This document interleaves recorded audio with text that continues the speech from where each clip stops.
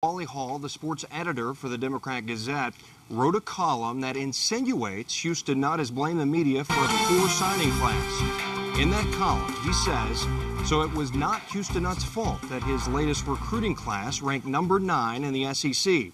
According to him, it was the media's fault. Well, no one in the media was continuously rude to Gus Malzahn. No one in the media promised Malzahn and every Razorback fan that there would be a passing game, and no one in the media overruled Malzahn's play calling. Also, no one in the media tried to hire David Lee as co-offensive coordinator behind Malzahn's back, this after a 10-win season. No one in the media had anything to do with Malzahn's decision to quietly leave the U of A, take a cut in pay, and go to a smaller school.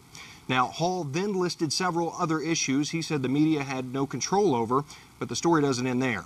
Because after reading this column, Coach Houston Nutt fired back by calling in to a radio talk show in Little Rock, which is co-hosted by Mr. Wally Hall. For more on what was said, we bring in Razorback Nation sports director Bo Mattingly, who is live on the phone in Baton Rouge, where the Hogs face the Tigers tomorrow. And Bo, this story doesn't look like it's going to end. Yeah, it just seems like a different piece or a different part is coming up once a week or so. And in this case, it happens because Houston Nutt calls a radio station, an impromptu phone call. Sources close to the situation say they were a little surprised to hear from Houston Nutt in this interview.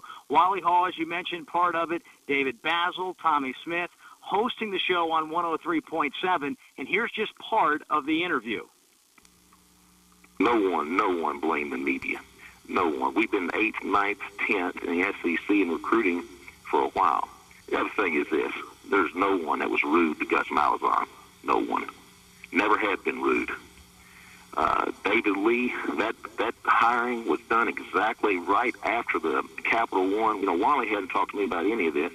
He's got it from somebody, either on the internet or somebody's mother who's been disgruntled. I mean, let me tell you something now, Wally. Not one time have I ever told Gus Malzahn not to run the hurry-up offense. Not once. Not one time. What I did tell him was this. I want you to get the ball to Darren McFadden. I want you to get it to him between 25 and 30 times. Do anything you want to do, but I want to make sure he touches it 25 to 30 times. Sources close to Gus Malzahn tell me tonight that they do not agree with Houston Nutt's comments today at all.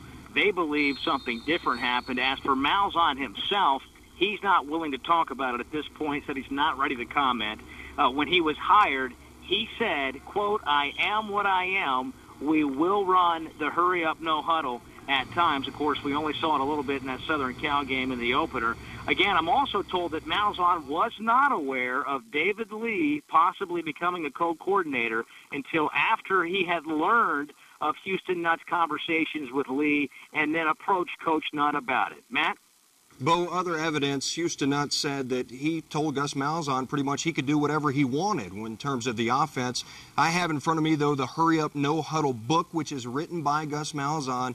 And, Bo, there's a quote in there where Gus talks about his offense, his belief, and really why he wouldn't want to do anything other than the no huddle. So what's going on here? Gus believes in this offense. Houston says he can run it, but he doesn't.